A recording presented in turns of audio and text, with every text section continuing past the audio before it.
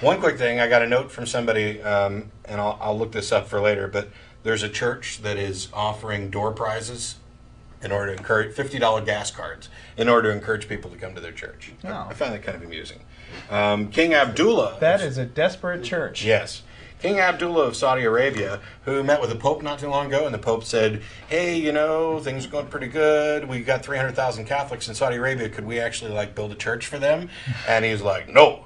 There are no churches allowed in Saudi Arabia. Mosques are the only thing that are allowed in Saudi Arabia. They are opposed to all of these other monotheistic religions. But King Abdullah has determined recently that atheism is a terrifying phenomenon that must be annihilated.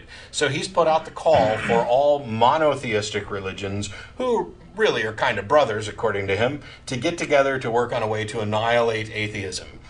So despite the fact that, you know, he doesn't allow other religions in there, he wants to work with them to get rid of us. Boy, I love that.